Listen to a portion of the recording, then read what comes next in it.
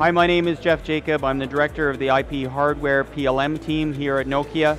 Today we'll do a quick review of some of the new enhancements that we have that are being introduced on the 7950 XRS. Beside me I have an XRS 20E. We have already released two pluggable line cards here. This is a 24-port 100 gig card supporting 24 ports of QSFP28. Here we have a CFP8 card that's also already released supporting 400 gig clear channel.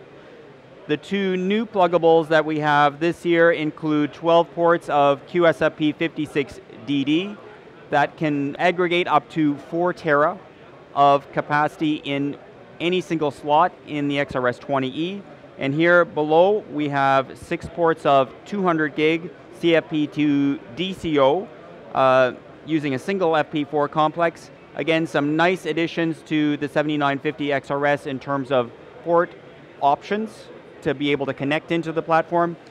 We continue to invest in power in the XRS, so 2 new Apex here that I have that include dual input AC as well as a dual input high voltage DC APEC. There are some great savings to be had by adopting high voltage DC as a power standard, and that's illustrated with the 2 sets of cables that I have here. This is 12 pairs of cable that support 8 gauge cabling here connecting into the HVDC APEC, and then here the same 12 pairs of cabling with 2 gauge wire. There is a tremendous savings to be had just in terms of copper alone when it comes to looking at that new power standard.